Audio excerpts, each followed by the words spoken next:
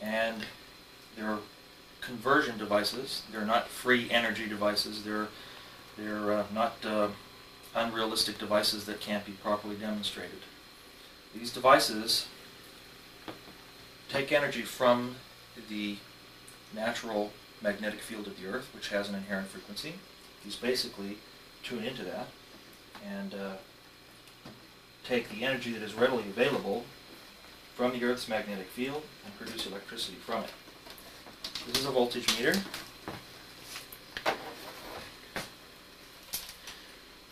I'll use this voltage meter to demonstrate the power output of one of my devices.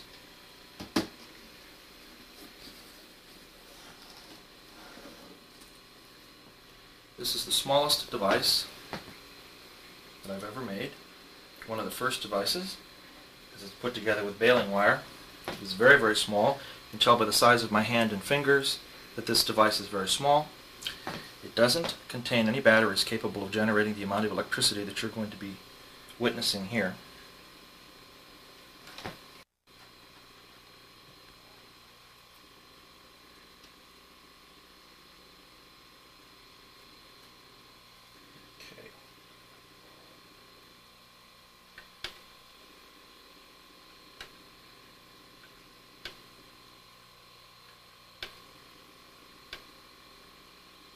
Okay. Now, we're going to take this magnet, place this magnet right here.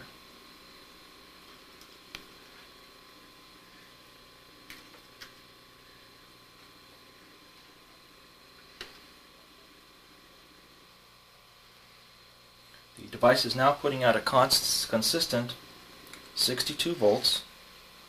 Get that in the viewfinder? 61.8. It'll fluctuate back and forth voltage-wise. If you remove the magnet from the system, the voltage automatically starts going down.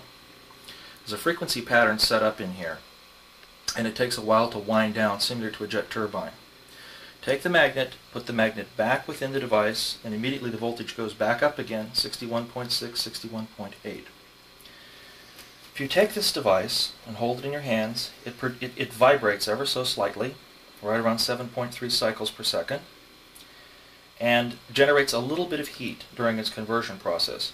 Now you take this device and, for some unknown reason, turn it upside down.